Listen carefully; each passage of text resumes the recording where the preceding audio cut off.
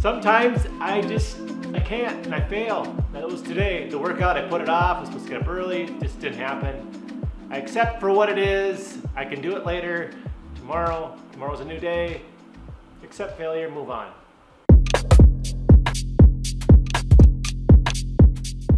Since I had the workout failure today and I slept in, I had really good intentions on going to this morning class early, but lighter schedule, less motivation is usually how it's going. But I am going to hit this class that I checked. I'll show you the kind of what it's looking like, but it's a, what is it called? Fire yoga, I think. So it's cardio and yoga.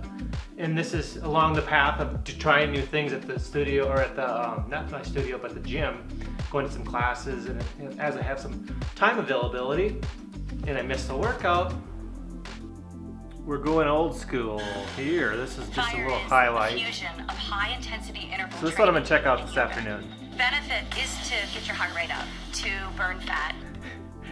And no, this is not a sponsored ad or anything like that. It's just something I'm doing, so I'm sharing it here on the blog.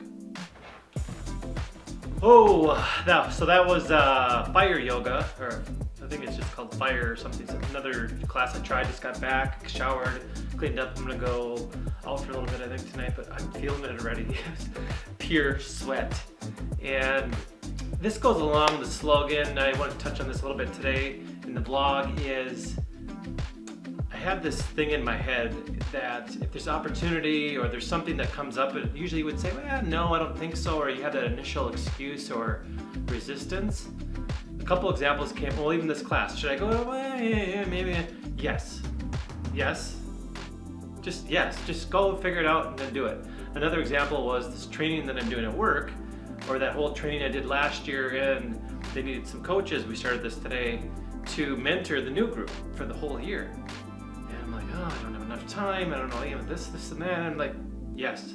Is it gonna help me grow and push the envelope a little bit? Yes.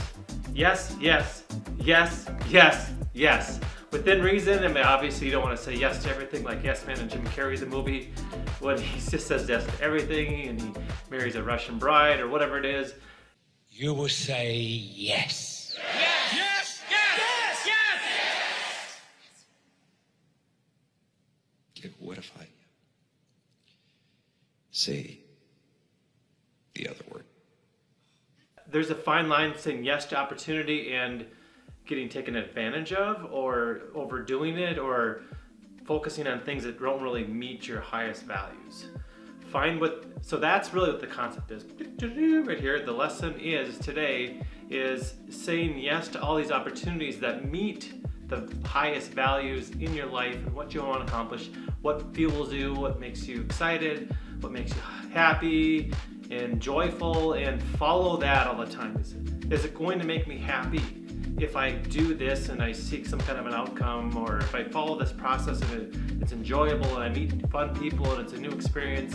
Yes. Don't say, well, I don't know, what if or whatever. Just yes, do it. Yes.